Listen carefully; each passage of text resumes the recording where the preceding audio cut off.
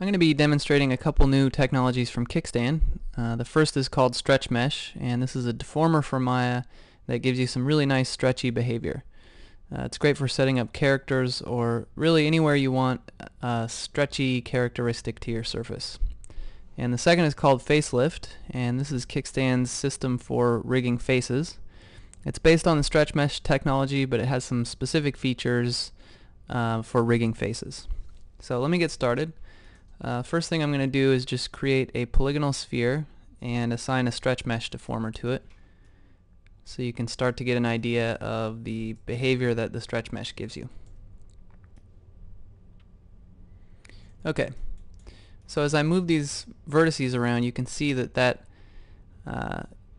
motion is distributed across the surface. It sort of propagates across the whole surface, so you get this really nice stretchy behavior. Let me actually turn off the stretch mesh so you can get an idea of what it's doing.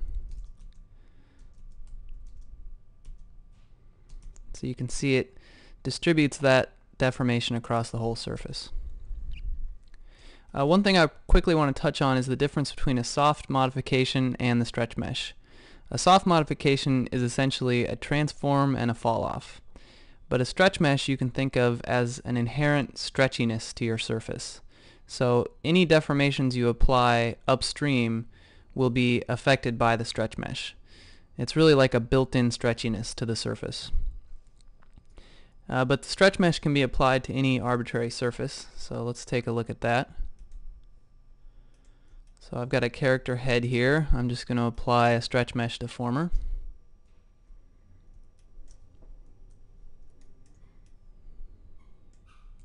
And I can start pulling around the vertices of the head, and you can see I get that nice stretchy behavior.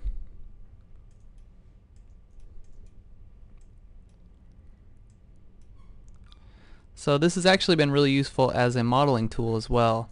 If you want some, if you want to make some gross changes to your character, you can just start grabbing vertices and pulling them around, and you get pretty intuitive results.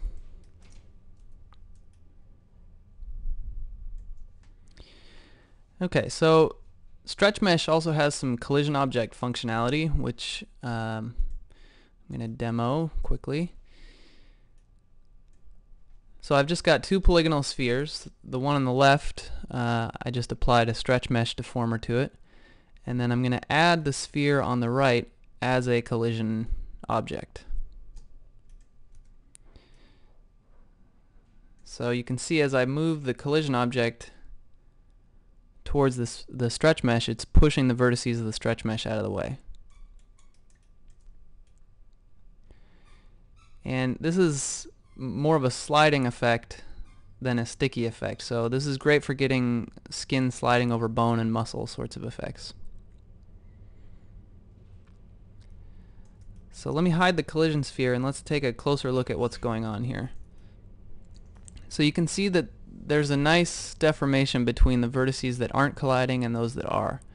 And again, that's because this is a stretch mesh, and so the vertices that are colliding are kind of affecting the nearby vertices, and that deformation is being nicely distributed across the surface. Okay, so in this scene I've got a stretch mesh deformer applied to the checker plane, and then the sphere is added as a collision object. So you can see as I move the sphere around, it's pushing the vertices of the stretch mesh out of the way. So you can start to get an idea of the kinds of skin sliding effects you can get using the stretch mesh.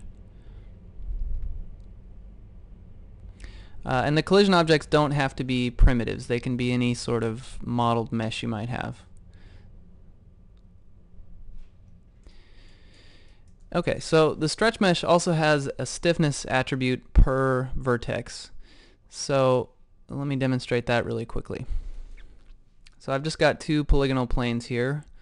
The one on the left is just a regular polygonal plane, and as I move vertices around you get that expected behavior. And then the mesh on the right, I'm going to assign a stretch mesh deformer to it. And as I move this guy around, you get that stretchy behavior. But let's say I want to these selected vertices to appear more rigid. I want them to sort of maintain their stiffness a little bit more. So I can do that by increasing the stiffness attribute. So you can see as I crank up the stiffness, they kind of appear to maintain their shape a little better. And if I crank up the stiffness all the way to 1, I'm essentially removing any effect from the stretch mesh.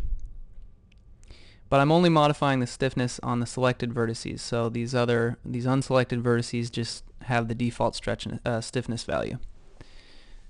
So if I crank up the stiffness on the entire mesh, you can see I get to a state like this on the left. So the stiffness is a great way to really customize and fine-tune the effect of the stretch mesh. So in the case of a character, for example, you might want certain parts of the character to appear more rigid and kind of maintain their shape a little better, where other parts of the character you want to appear very stretchy and kind of get the benefits of the stretch mesh deformer. Okay, so another strength of the stretch mesh is that it can be used in combination with other Maya deformers to get some really nice results. So I've just got a polygonal cylinder here, and I'm going to apply a cluster deformer to a handful of these vertices. And as I move that around, you get the expected cluster behavior. But let's add a stretch mesh deformer to it and see what we get. So you get that nice stretchy behavior.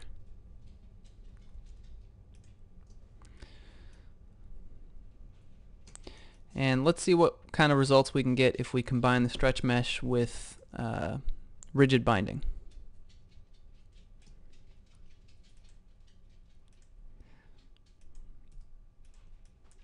So I'm just going to rigid bind the cylinder to that joint chain. And of course with rigid binding you get this sort of crashing here on this side and then some undesirable behavior over on this side. So let's add a stretch mesh deformer. And there you can see that I get some nice stretchy behavior across the surface of the mesh, kind of distributing that deformation smoothly. But if this were a character's arm, I would want to kind of imply an elbow back here and sort of preserve volume a little bit better. So that's a great opportunity to use collision objects. Let's take a look at that. So I'm just going to create a sphere and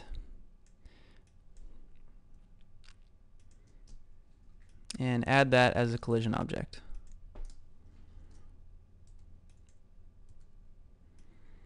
Okay, so now as I rotate this guy around, you can see the vertices of the cylinder appear to be sliding over that collision sphere.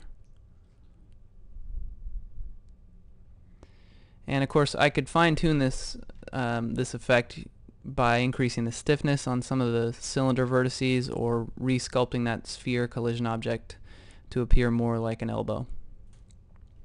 Let me actually show what it looks like to move that sphere around.